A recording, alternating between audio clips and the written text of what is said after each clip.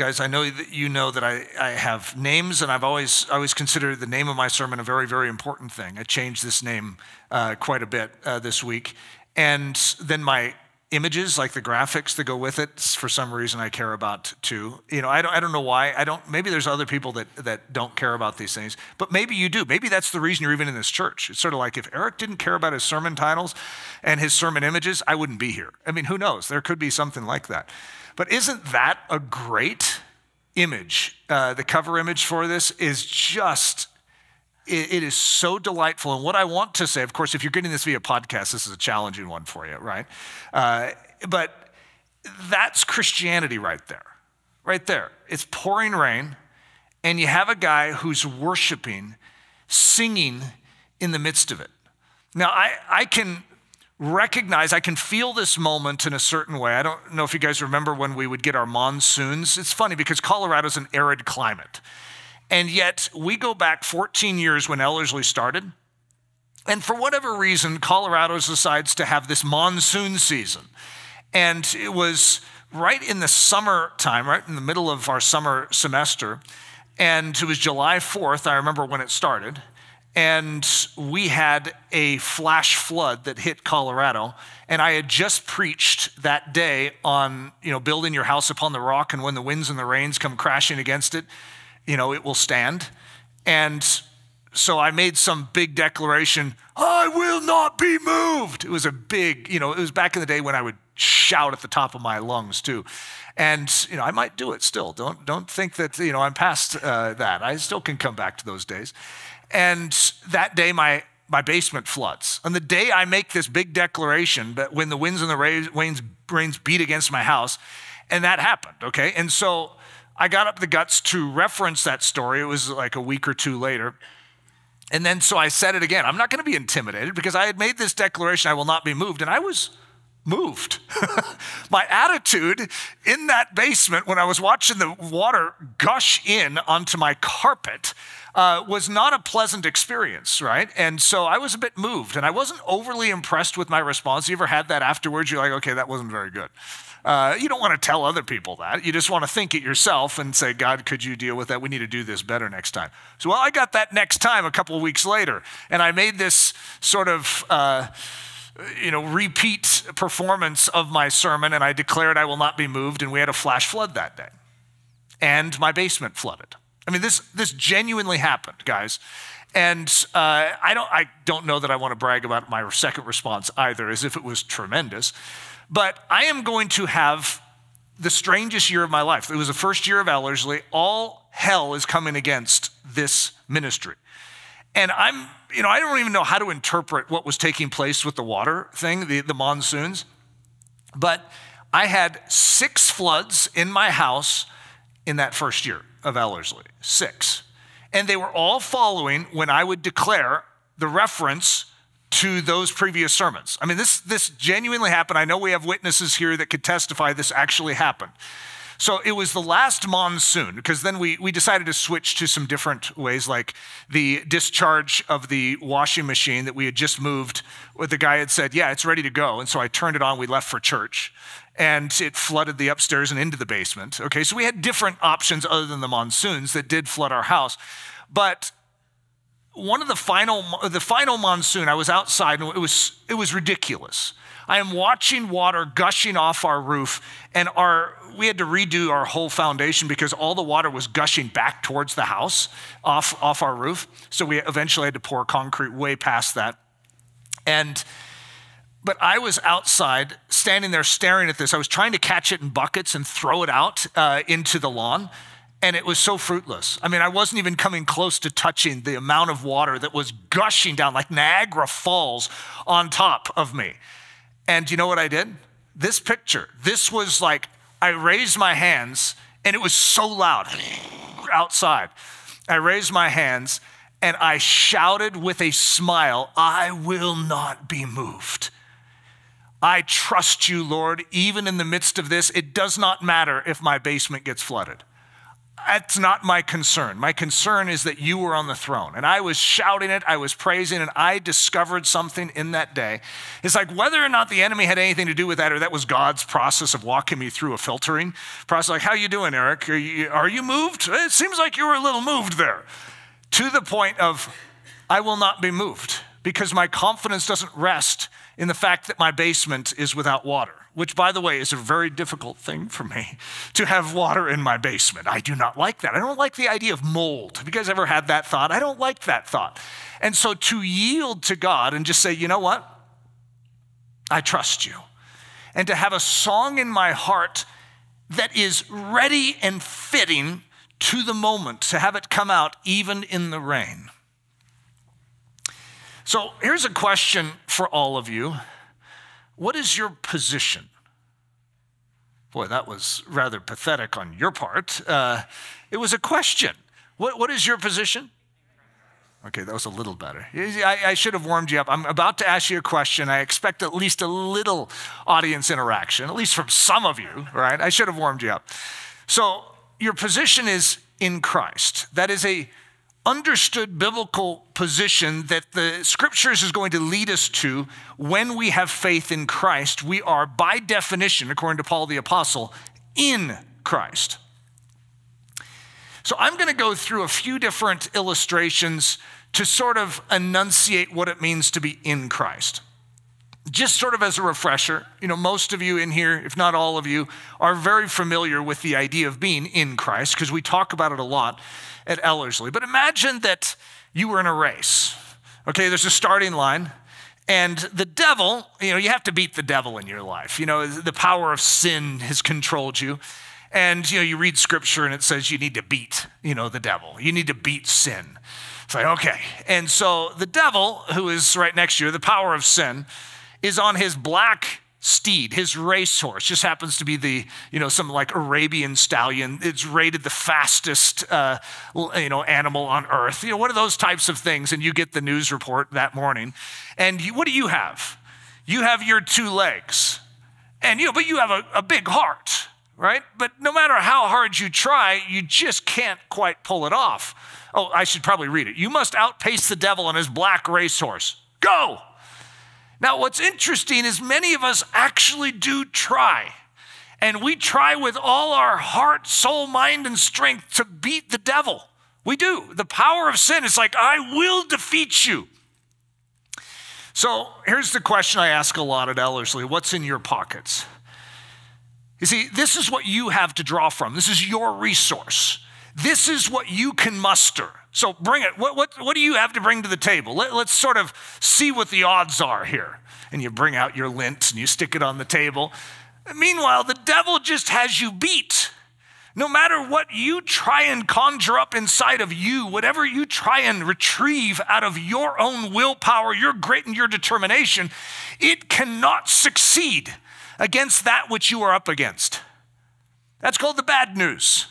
And it's a very real thing that we need to understand and swallow, is that we can't pull this off. So what is your position? You guys are getting better at this. So you're in Christ. So being in Christ is the equivalent of, and I had to put the pronunciation for this because I really don't know that much about foreign cars, right?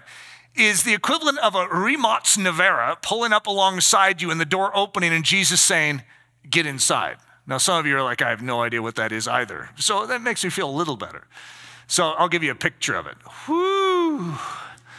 The Croatian cannonball. The Croatian cannonball, 0 to 60 in 1.7 seconds. It's irrational. Think about this, guys.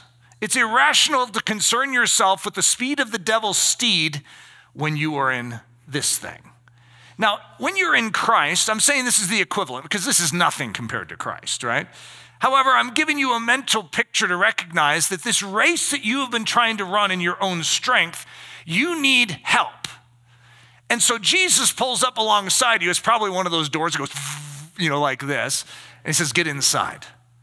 And our faith in Christ is saying, I can't do this in and of myself, but I know you can do it for me. And when we submit to him, it changes the race. Now, suddenly, it would be irrational for you to concern yourself with the power of sin and the ability of sin and how fast sin is in your life when you are in something so superior to sin. Okay, let's imagine that it's not a race, it's a battle. Okay, of course, it's all of these things, but it's a battle. And listen to this, guys. This is going to be a little intimidating at first. I need to forewarn you. You must overcome the devil with his myriad of terrible clubs, swords, bows and arrows, and axes. Go. So, what's in your pockets? Here you are. You have your hands, your arm, your elbow. You could take them on with your elbow. Your right ear. You could try and swipe them with your right ear. You could yell at them. Maybe that would scare them away. You don't have much here, guys. You can come up and try and box the enemy, but when he comes at you with an axe, it's not a fair battle. And so in and of yourself, you're going to go down. And I think that's what we all sort of know, or at least we've experienced, is that the power of sin when it comes to hand-to-hand combat beats us every time. So that's why I need to ask this question. What's your position? You're in Christ. That's very different than you taking your own fists and attempting to take on the power of the devil. So being in Christ is the equivalent of an M1 Abrams military tank pulling up alongside you, the hatch opening and Jesus saying, get inside. So for those of you that don't know what an M1 Abrams military tank is, you see, this is going to suddenly make the devil's club, his bow and arrow, his axe seem rather pathetic, especially when you swing that big gun at him. So this is the indestructible armor, 68 tons, armed with an M68 gun. I don't know if there's some kind of parallel there, but you've heard of an M16. This is an M68, covered with virtually unpenetrable composite armor. Now think about this, guys. It's irrational to concern yourself with the devil's array of weapons, which he has them. He has a lot of weapons, don't get me wrong, when you are riding around in this thing. So if you actually know your position, it is irrational to fear the enemy's armor. It's irrational to fear his weapons. It's irrational to fear his battle tactics because you are in something so superior to what he brings to the table. Now, in and of yourself, what the devil brings to the table is very superior to what you have, which is why you need a savior. But your savior is not an equivalent to the enemy. He is so superior to your enemy, which is where our faith comes in. It's like, I'm not going to fear. Anxiety has no place in my life when I recognize what it means to be in Jesus Christ. So let's call it the epic adventure. So we had the race, we had the battle, now we have the epic adventure. This is like a race battle all at the same time. This is a fun one, guys. You must beat the devil, zooming in his evil speedboat, that brings us back to a previous sermon, from the Florida coastline to the shores of Great Britain. Go! Now, the devil just happens to have this really cool speedboat, too. Of course, it's black, right? And it probably has like a skull on the side, knowing the devil, right? And it is one fast machine. And what do you have? Let's check our pockets here. What do you have? Well, you have your freestyle stroke. You have the butterfly stroke. You have the float in the water dead stroke. Because how long are you going to last like this? You got, sharks swirling around you, and you're going to try and make it across the Atlantic in your own strength. Meanwhile, the devil's like, ha, ha, ha. And I mean, there's no options here. I mean, how in the world are you supposed to take this on? The devil seems so superior to you. But that's why we need to freshly ask the question, what is your position? So being in Christ is the equivalent of a Concorde supersonic jet pulling up alongside you and the passenger door opening and Jesus saying, get inside. So there's our transportation. This is very impressive. I don't think it is available as transport across the Atlantic anymore, but it's pretty cool to learn about the Concorde jet. The ultimate way to travel. It's able to make the journey across the Atlantic in just over 3 hours, moving at speeds of over 1,300 miles per hour. Now, think about this, guys. The devil in his speedboat, I mean, it's very impressive. If he never stops for gas and he goes, as fast as that speedboat of his can go, it's going to take him about 40 hours, which you have to admit, that's pretty impressive. Now, he can't stop for gas in that time. I don't know where he's going to stop for gas in that time in his little speedboat. However, I'm saying even if he has some supernatural way of getting his gas tank continuously full, he's 40 hours, you're 3. This isn't even a competition, guys. Why are you concerned? It's irrational to concern yourself with the devil's speedboat driving prowess when you are flying to your destination in this thing. So, key meditation, and it seems like I brought this meditation up possibly in my last sermon too. We can't do this. If it's a race, you take your own ability to move, your own legs to run with, your own running form. You can try and sharpen your form and, train with Usain Bolt. It doesn't make any difference. You do not have the capacity in and of yourself to compete with the black steed of the devil. The power of sin will always beat you, which is why you need to submit to someone greater to do your running for you. We can't do this. We can't fight against the enemy's war tools. They're too strong for us, which is why we submit to Christ and we allow him to fight our battles for us. We can't beat the enemy in this head-to-head competition, which is why we submit to our God who is so superior to our enemy. We can't do this without him. Christianity is based on something called humility. The entrance into that car, that tank, that plane, that Christ, as we are saying it, is in and through the action or the function of us lowering ourselves to say, this in and of itself is not capable of doing what I am called to do. But God, you still intend me to accomplish it. And I believe that it can and only can be accomplished in and through me submitting to you and allowing you to work on my behalf. And that is faith. But faith is sponsored by humility. Humility is the only thing that will cause us to reflect upon ourselves and look in our own pockets and acknowledge this is insufficient. And when we're willing to acknowledge that in and of ourselves we can't, then we are ready to accept the fact that only he can. And when we get to the point where we recognize only he can and we submit to it, there's breakthrough in our life. And suddenly that strength of the enemy shrinks. Not because we, in and of our own prowess, have become great. It's that we have allowed God to take over our life, and comparatively to God's power, the enemy is nothing. John 15:5, just in case you don't believe me, Jesus says, without me, you can do nothing. A good way of saying this is, without me, you can't win that race. Without me, you'll fall in that battle. Without me, there's no way you can get to Great Britain before the enemy. But with me, watch what I will do. We can do all things with him. That's the promise.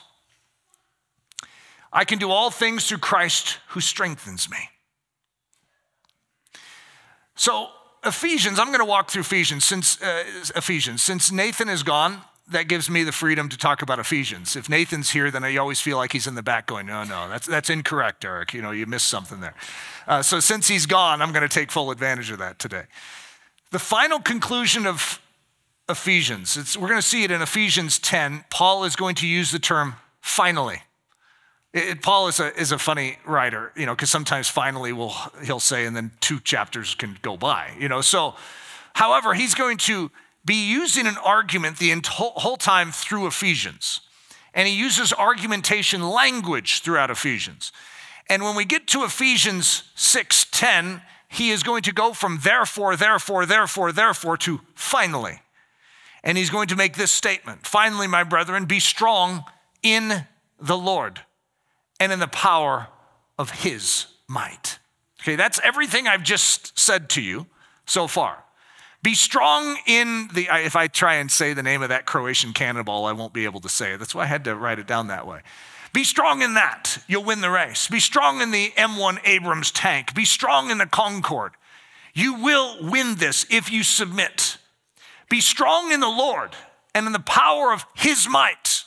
This is the great secret that is going to unfold through the book of Ephesians. Paul is leading us to this understanding. The next verse is going to talk about our battle is not against flesh and blood. And it's going to be a conclusive enunciation of the victory we have in Christ, that the weapons of our warfare are mighty, that the enemy can bring his best. He can shoot his fire arrow, but our shield of faith repels all of them, every single one of them. He has given us the victory. The question is, do we see it? Do we know it? Have we submitted to it? And are we utilizing it? So be strong in the Remots Nevera. That's a question. Is that what the scriptures say? Be strong in the M1 Abrams? Be strong in the Concorde? No, the scriptures say something so superior to all of those things. So you might be very impressed with the Croatian cannonball. You might be very impressed with that tank. You might be very impressed with the Concorde. They do not even scratch the surface of the grandeur of what Christ has called us into. He is so superior to all of these, and that's our reality. That's our position. So let's see if we can make our way to Ephesians 5, which is where our message is going to be. You see, that finally is hanging out in Ephesians 6. And so my message for you is centered in the end of Ephesians 5, before we get to the finally. So you're going to see this building up of the logic of Paul as he's bringing us to that finally. So he's going to start with some basic understanding of our position. And so we are in Christ. Christ has conquered the grave. Christ is seated on high. Christ has chosen you or us to reveal his magnificence. So now, I'm making my way all the way to, chapter 3 already. So the very beginning of Ephesians is going to be dealing with your identity. Who are you? You see, apart from Christ, you are a child of the devil. You do not have a hope in this world. You're a Gentile too. But when you turn to Christ, you are grafted into his working, to his righteousness, to his perfection. You are adopted as his child. Your identity shifts, and now you are a believer in Christ. Your identity is found in him. No longer are you a descendant of Adam. You are a descendant of Christ. And everything changes. All things are made new. And what an amazing thing to realize. We are in Christ, who has conquered the grave, and he's seated on high. So what are we? We're seated in heavenly places in Christ. And Christ has chosen us as individuals and us as a corporate body through which to reveal his manifold wisdom to the heavenlies. We are his chosen revelatory vehicle. To accomplish this, Christ has revealed his great mystery. He will do this inside us, in and through us, on our behalf. His mystery. Now, in Colossians, it's going to say this mystery hidden for ages and generations, but is now revealed. Colossians and Ephesians are going to be parallel in so much of their terminology. And in Colossians, it's going to say Christ in us. In other words, the Holy Spirit is going to make this his dwelling place. Almighty God, who is seated on high, is going to give us his life so that in and through these things known as human bodies, we can carry the light and the life and the power of the gospel into this age and generation. So then Paul is going to conclude at the end of Ephesians 3, he's going to have built up this argument. Do you realize it? Do you see what this is? That you have been given the fullness of God. And then he's going to start whipping out a whole bunch of therefores. Therefore, if this is all true, then how should we live as a result? You see, Ephesians 4 and 5 are an enunciation of the life that we live as a result of Ephesians 1 through 3. You know how many Christians have started in Ephesians chapter 4? And they hear how we are supposed to live, but they don't realize how we live it that way. It's sort of like someone saying, you need to beat the devil on his black steed. Well, if you don't read about the Croatian cannonball right before that it's pulled up alongside you, the door is open, get inside. And then it says, so you now need to beat the black steed in a race? It's like, well, what are you going to find out? You're going to find out very quickly that you're not fast enough. And there's a whole bunch of disillusionment that comes into the Christian life because we start in chapter 4 in our reasoning, instead of reasoning from chapters 1, 2, and 3. And this is where Paul is going to say, therefore. I mean, that's how chapter 4 is going to start. Therefore. So Paul's therefores. Ephesians 4:1. Paul is going to say, I say, therefore. Ephesians 4:17. I say, therefore, as a result of the first 3 chapters. And then in Ephesians 4:25, 5:1, 5:7, 5:17, you, therefore, as a result of this reality, this is how you are to live. So Ephesians 5:1 and 2, and then 17 through 21. Therefore, now could you imagine trying to do this without the understanding of your position in Christ? Therefore, be imitators of God as dear children, and walk in love as Christ also has loved us and given himself for us, an offering and a sacrifice to God for a sweet smell and aroma. Now, I have taught everything so far just to get to this point. This has been a hard-fought battle just to get to this scripture, because this scripture, apart from all of that, is just sort of ridiculous. It doesn't have the context needed, and the context is rather grand in this. Therefore, do not be unwise, but understand what the will of the Lord is. And do not be drunk with wine, in which is dissipation, but be filled with the Spirit, speaking to one another in psalms and hymns and spiritual songs, singing and making melody in your heart to the Lord, giving thanks always for all things to God the Father in the name of our Lord Jesus Christ, submitting to one another in the fear of God. Now, to be honest, that entire segment of scripture is a little elusive to our understanding. I'm just going to be honest about that, because it's not that we can't hear it intellectually, esteem it as the word of God, and say, praise God. I mean, we could even say amen after Eric reads it. And yet if I said, okay, go and do that, I'm not exactly sure what any of it means. And I would say, I totally get that, which is why I've spent my whole week on this particular passage going, okay, God, I have read this over and over and over again. I think it's high time I just sort of plant my roots and sort of stare at this for a while and say, God, I want to sort of understand what this means. Now, I get it, like, therefore, do not be unwise, okay? It's not that I don't understand the English there. Do not be unwise, yes, amen. I don't want to be unwise. But understand what the will of the Lord is. Do not be drunk with wine. Well, I don't even like wine, so it's pretty easy, right? In which is dissipation. Well, I don't want dissipation. I'll explain what that is in just a second. But be filled with the Spirit. Okay, I'm following him so far, guys. I'm right there with him. I'm in stride.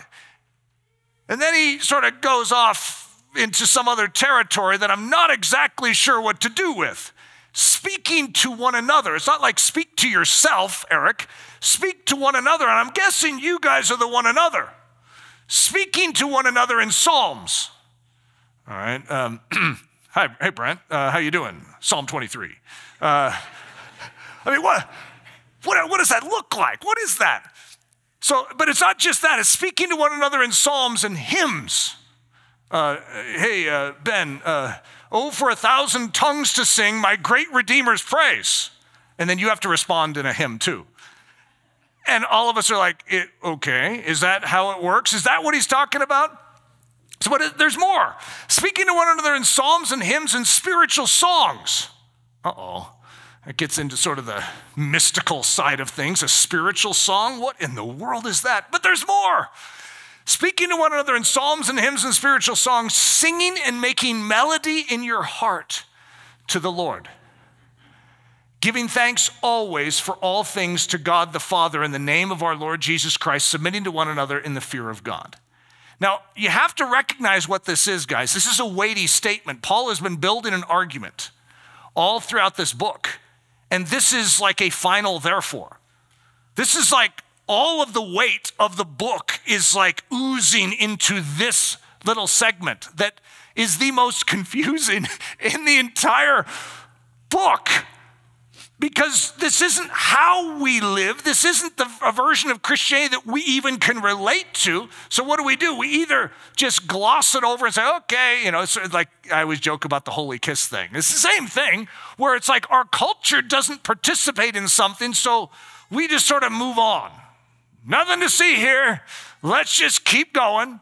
Because if one of you came into this church and you're like, I have a spiritual song, well, then how are we going to respond? Oh, yeah, absolutely. Here's the microphone. What is a spiritual song? How do I even discern a spiritual song? Is that from the Spirit of God? I mean, what is a spiritual song? Now, I know I've grown up and I've been around the charismatic side and the Pentecostal side, so it's not that I can't use my imagination, and I know there's certain people that could just come up and say, I'll tell you what a spiritual song is. It's just that in the context of the body of Christ, in its functionality, what does it look like? Is our communication in song? Is that how we communicate with one another? And so that was one of my big questions, because I was like, okay, I'm going to stare at this scripture as if it's the word of God. As if God is talking to me right now, and he's like, Eric, do you really want to know? Yeah, well, I do. I'm sort of scared of what you might say, but yes, I do want to know. I do want to understand this. So let's break down this segment of scripture, wise or unwise. So remember at the very beginning it says, therefore do not be unwise, but understand what the will of the Lord is, and do not be drunk with wine, in which is dissipation, but be filled with the Spirit. So that seems to be the basis of how you're approaching. You're going one way or the other with your life. You're either going in the unwise direction, or you're going in the wise direction. So there are two very clear directions you can go. Unwise, so in this entire frame of scripture, in between the very beginning of chapter 5 and where we're at the end of chapter 5, it's going to actually describe what the unwise is. And it's going to say that they are ignorant of what the will of the Lord is. They are filled with intoxicating wine. Now that's going to be contrasted with someone who knows what the will of the Lord is and someone who is filled with the Holy Spirit.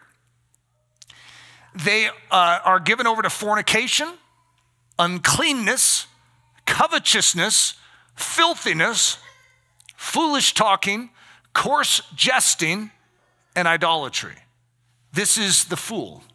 This is the unwise.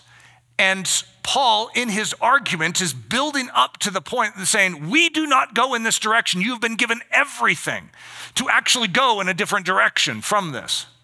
So let's look at the wise. They are understanding of what the will of the Lord is. They are filled with the Holy Spirit. And then, guys, I know, in contrast to all of this horrible stuff like fornication, uncleanness, and covetousness, we have the strangest list.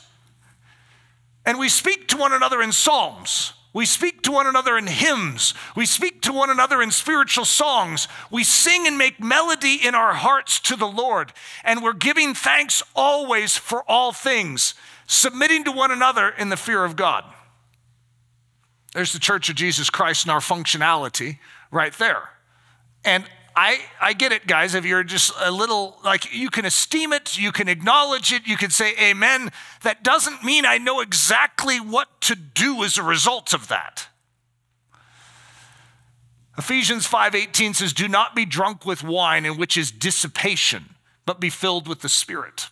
So this word for dissipation, which is not a word we typically use, asotia. So do not be drunk with wine, in which is asotia, but be filled with the Spirit. So the way that, it happens in Hebrew and Greek, if you stick that alpha in front of a word, it means the opposite. And so this is a word that is actually a very good word, but then we put the alpha in, which makes it the negative version of it. And so we are supposed to be, if I could say it this way, sotia, even though the word is sozo. And yet when you put that alpha in front of it, it actually empties out the value of what we are called to be as believers. What we are called to be is God's creation.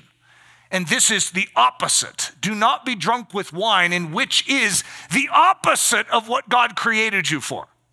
He did not create you to be filled with something that inebriates and takes you away from a clarity of understanding of who he is. He created you to be filled with his life, his spirit. And so when there's a counterfeit which the enemy is always baiting us towards, it actually will destroy our life as opposed to establish our life. So asotia and sozo. So that word asotia is actually the A with the sozo, and we say it as osotia in the Greek. And sozo, this is the key decision of every human, which direction you're going to go. And so God is giving us his wisdom here. You need to live in an understanding way of the will of the Lord. Isn't this interesting to think? I mean, because we can go in Thessalonians, and the argument in Thessalonians actually makes more sense to me, which is still profoundly challenging to comprehend. And that is that we rejoice always, we pray without ceasing, and we give thanks in all things. For this is the will of God in Christ Jesus concerning you. You want to know the will of God? There it is.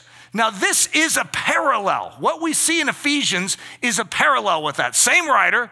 He's going to say something very similar in Colossians.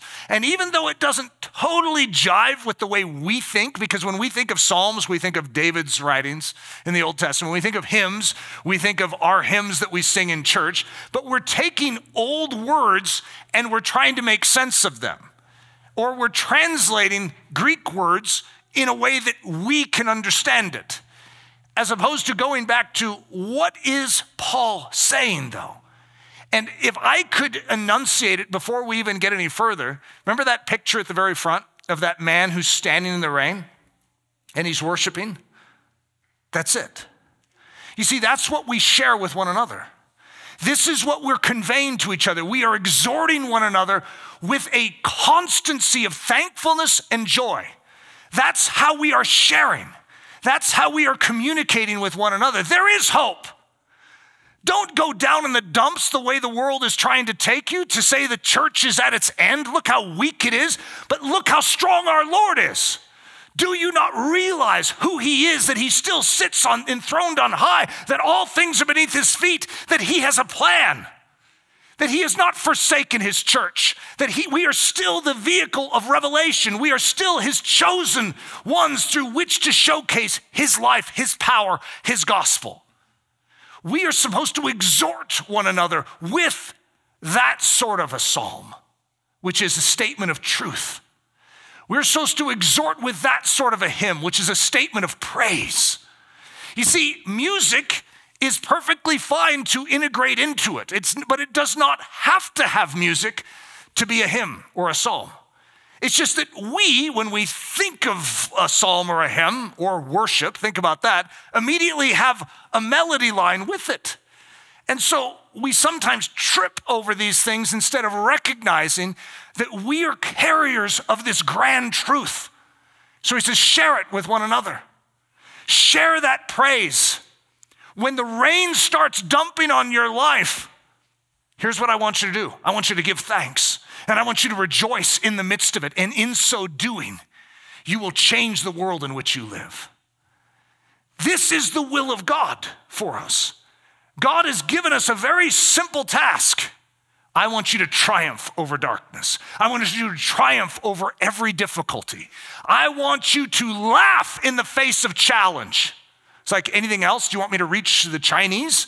I want you to do that and you'll reach the Chinese. As a matter of course. You see, our goal is oftentimes a specific task. And God says, you're missing the will of God. The wise understand and know the will of God. I've already revealed that to you. I want you to rejoice always. I want you to pray without ceasing. And I want you to give thanks in all things. Yeah, God, but can we move on to the specific task you have for me? That is the specific task. Because if you do that, the other things will begin to flow as a natural course. You will change the world around you when you stand in the rain and worship and praise. When the world sees the crushing weights on your life and they see your jubilance, they see your confidence, they see your faith, they will be impacted. That is the great weapon of warfare that he's given to us. He has clothed us in himself. He is the armor. And he says, rest there. You don't need to tackle all the world's problems. Let me do that. Your job is to rejoice. Your job is to believe. Your job is to worship me in the midst of the darkest moments.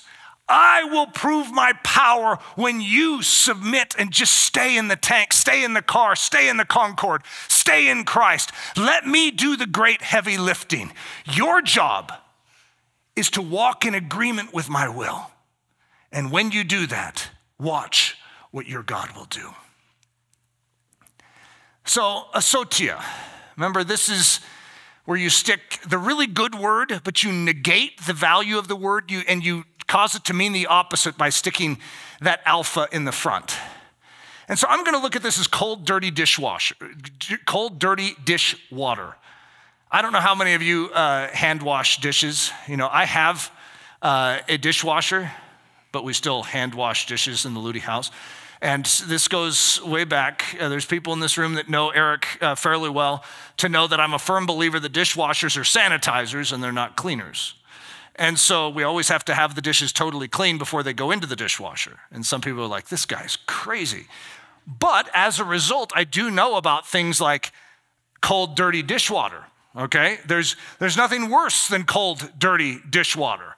You want it to be hot, and you want it to be clean to the degree it can be, and you want it to be sudsy. You see, some of you understand what I mean by that. Sudsy, that's good, clean. You feel like it's doing something when it's sudsy. If it doesn't have any suds and it's cold and it's dirty, have you ever felt like you're just making it dirty by putting it in the water? And it's like, no, we can't use that water. We need to drain that water, which is exactly what Paul is saying. This is not talking about cleaning dishes, but he's talking about a clean life, a life that shines and sparkles. It's like, no, don't be filled with that. Empty that. That isn't what will give you the life. Empty that. You need the good sudsy water. So this word actually means prodigality, which is a very interesting word that we don't use. But think about that. We know enough scripturally to recognize the prodigal. It's the one who is errant. It's the one who is mishandling the life that he has been given. The inheritance. He's been given so much, but he's misspending it. And that's actually what this word is. So do not be filled with wine, which leads to this. It means errant. You're on the wrong path. You're lost. You're broken. You're unsaved. Those are all definitions for this word. Let's contrast that with sozo. Hot, clean, sudsy dishwater. Now, we can get something clean with that, guys. I mean, don't you get excited? Those of you that are hand washers like me, you really get excited about things like this. Have you ever had it where your stopper doesn't work very well and it always, you still leak out your water? Oh, it's frustrating. So there's a certain type of sink that is a dream for this, and actually my sink isn't a dream for this. I should have thought this through because I like those 2 basin sinks where you can fill up one half of it with sudsy, hot, clean dishwater, and then you move it into the other side and you can rinse it over there. See, some of you understand what I mean. I just have one of those big farmhouse ones, that is huge. So it takes, an hour to fill the crate. It's like filling up a tub when you're doing it. So it's harder, okay? I'm just saying that. So if any of you are in the process of, thinking about a kitchen sink, just remember that. So this is what this word means. This is what we were intended for, ironically. It means rescued, saved, made whole, healed. So it's this idea of a saving grace. It's this idea of salvation coming to us. And it's what makes us whole. This is what Jesus brings to us. And so this is what being filled with the Holy Spirit is accomplishing in us.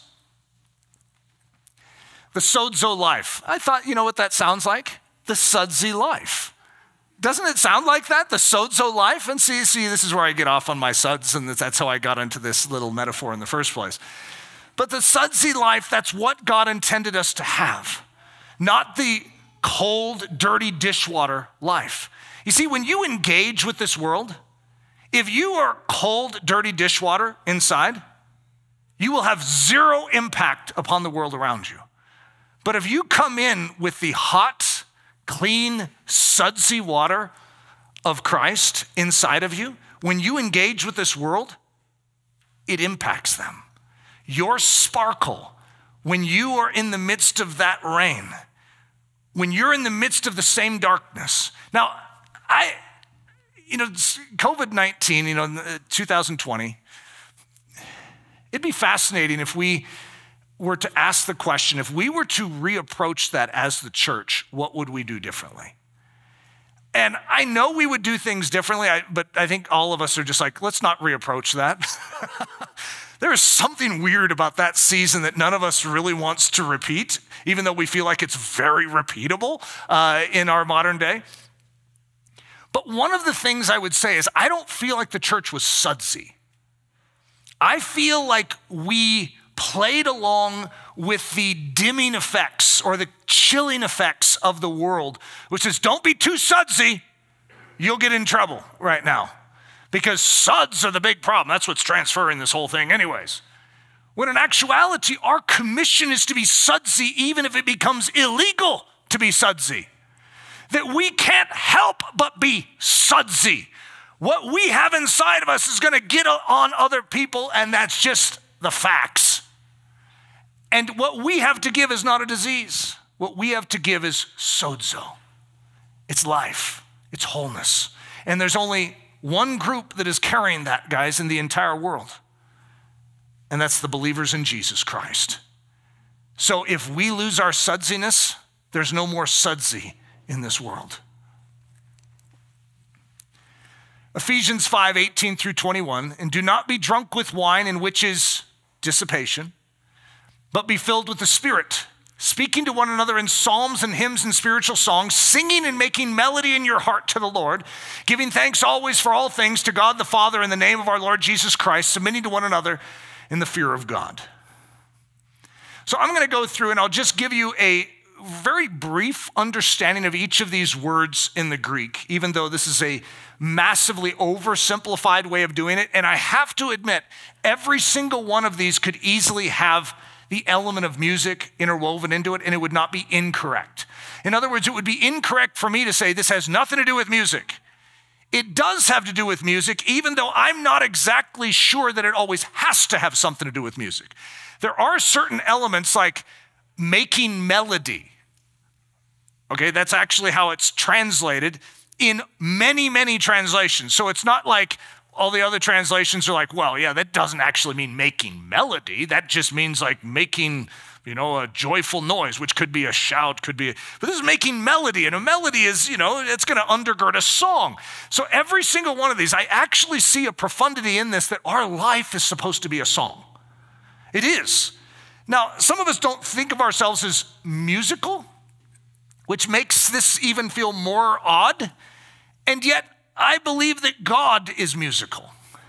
I believe that God in his kingdom has something to do with song and music. And when the Spirit of God moves in, he gives us songs in our heart. Now, if you ask me to explain that more than that, I'm not sure that I can yet. However, I personally understand it. Now, I am somewhat of a musician, and I want to say somewhat. I want to emphasize the word somewhat, too. I don't even classify myself as a musician, right? I'm like a hack. My grandpa called me a hack at a family reunion once. He was a musician, and he heard me play for the talent show. We always had a talent show for our family reunion. And he came up to me afterwards and called me a hack. So obviously I still remember that. But I sort of think of myself that way too. Like, well, I'm not really a musician, but the God who lives inside of me is. That's sort of my conclusion. Some of you can identify with that, where it's just like, okay, I don't really feel like I have the natural talent for this, but I have the supernatural talent for it. And so let's go through each of these. Psalms, lyrical and enthusiastic statements of truth. Now, when we come together, what we're supposed to be bringing in our tote bag are psalms. Now, that sounds weird because we always want to just go to the Old Testament and, have our psalm for the day. And there's nothing wrong with that. Those are psalms. But David, when he's writing these things down, does he know that he's writing the scripture? I mean, he had psalms. David had psalms. And he was empowered by the Holy Spirit. And so what I would say is, yeah, sort of like that. They're statements of truth that oftentimes have a lyrical dimension, yes, but if you don't have the lyrical dimension, I don't think that having a statement of truth is going to be robbed just because it doesn't have the lyrical dimension. but to actually enunciate the beauty of what you see in his word, what you see in his creation, what you see in your relationship with God. To enunciate that and to carry it in your satchel, ready to share it with each other. Hymns, passionate and poetic statements of praise.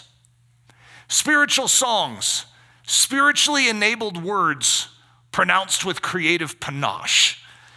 To be honest, I still am a little at a loss of how to encourage that particular one. And I'm not exactly sure what it looks like when the body of Christ is functioning in agreement with the Holy Spirit, in agreement with each other, and allowing something like that to just take place. However, I want to say that it is biblical and it's a good thing. Singing. I know this seems strange, but I'm not, when we hear the word singing, we're thinking singing. And I think this could be that, but it also is simply an exclamation of honor. So it's a statement of that which is honorable, which could be encouragement to the body of Christ, right? But this is actually in a combo phrase of saying, it says, sing and make melody, singing and making melody in your heart unto the Lord. Isn't that interesting? So these next two, the singing and the making melody, is actually supposed to be done on the interior side of our life, which is maybe a great way of describing rejoicing in and of itself, is that you are choosing to go up, and singing just goes up. I mean, there are some depressing ballads out there, but we're not talking about those. We're talking about the triumphant enunciations of what God has accomplished, who God is, and in the midst of your darkest moment when the rain is pouring, that you are singing and making melody in your heart. So singing, exclamations of honor. Imagine something like this. And the rain is dumping on you. Lord, you are good. You are faithful. You are always true. And I trust you. See, that's an exclamation of honor. It may not even have song with it. And if all we do is start with the exclamation of honor, even if we don't have the singing part attached to it, I think it's a good place to be. If God wants to add a little singing to it, have you ever tried and made up your own song just sort of off the cuff? I've tried this. My songs always sound the exact same. It's like I get one tune and then all my words sort of go with it. Let's see if I can try one. We are here today in this church, and my songs that I sing to you always sound the same. It sounds sort of like Les Mis. When the guy's talking, that type of thing. But it doesn't have a melody. It just is sort of like I'm adding some kind of sound or song to my words, but it doesn't sound good. Even as I'm assessing, as I'm going, it's like, God, that can't please you. So I don't know exactly how it works to sing and make melody in my heart, but I do understand how to rejoice. That is something God has taught me. And so I am going to liken this to that, since the same author is going to tell me to do the rejoicing always. And in this context, it's the same idea. And so I'm going to say, sing and making melody in my heart unto the Lord is very similar, because you know what his next line is? And give thanks always. Which sounds very similar to rejoice always and give thanks in all things. Same author. So making melody, this is a fun one, guys, because it does mean making melody. Playing the inner instrument of the heart, soul, and mind. I've just been pondering that, to think of us being all given an instrument. And yet most of us have never played it. Because when we think of an instrument, we think of like something that we hold and, have either we blow into, or it's a string, or we play upon it with our fingers. And we don't recognize that all of us were given an instrument. Now, the human voice is an instrument that all of us were given. But if you imagine your soul, or maybe it's even a spirit thing, I'm not exactly sure how I would describe it, but it's like an instrument inside of us that pleases God when we pluck it or play upon it, and we agree with who he is. That we are singing and making melody inside. Now, my best way of describing that is giving thanks and rejoicing. That we are going up, that we are worshiping in the midst of this inner man. We're not faking it. It's a true, genuine action of our soul, and we are cherishing who our God is. And then finally, giving thanks always. So Colossians, you're going to see a parallel scripture here, Paul writing in Colossians, put on love, which is the bond of perfection, and let the peace of God rule in your hearts, to which also you were called in one body, and be thankful. Let the word of Christ dwell in you richly in all wisdom, teaching and admonishing one another in psalms and hymns and spiritual songs, singing with grace in your hearts to the Lord. And whatever you do in word or deed, do all in the name of the Lord Jesus, giving thanks to God the Father through him. Ephesians 5:20. So I'm just taking this one little segment out of what we looked at today, giving thanks always for all things. So even in the rain, when that downpour of challenge, of difficulty in your life comes, that picture on the front of this message is what I want you to consider. I want that to be you. That's why I'm saying that picture is so pithy to me in my understanding of what it is we are called to. This is the will of God. The will of God is that when the rain comes, you do that. That's like an oversimplification of the Bible right there, the writings of Paul. It's like you do know what to do. I've taught you well. Now entrust that to reliable men who may also be able to teach others. Teach them what? That when the rain comes, do that. And that's an enunciation of so much doctrine in the Bible into a very practical outlet in our soul, to sing and make melody in our inner man, to go up when the enemy is pushing down, to choose to reveal the kingdom of heaven. Instead of taking your woes and going to the wine, you take your woes and go to the Spirit and let him play a song inside of you. And when you do that, the world will be changed. Even when it rains, we sing, we dance, we praise, we rejoice, we give thanks. Father, we acknowledge this is not something we can do apart from you. We can't beat the power of sin and selfishness that has ruled our life in head-to-head combat, in a head-to-head race. But we can in Christ. You are greater than our nemesis, than our enemy. And even though this behavior is not native to us, it is native to you. And even though our propensity is to complain and to argue and to groan and moan in a time of difficulty, Lord, your propensity is to rejoice, is to sing a song, is to articulate and enunciate truth and praise and thanksgiving. So, Lord, we want to step deliberately into that behavior. We ask for this in the name of the Lord Jesus Christ. Amen.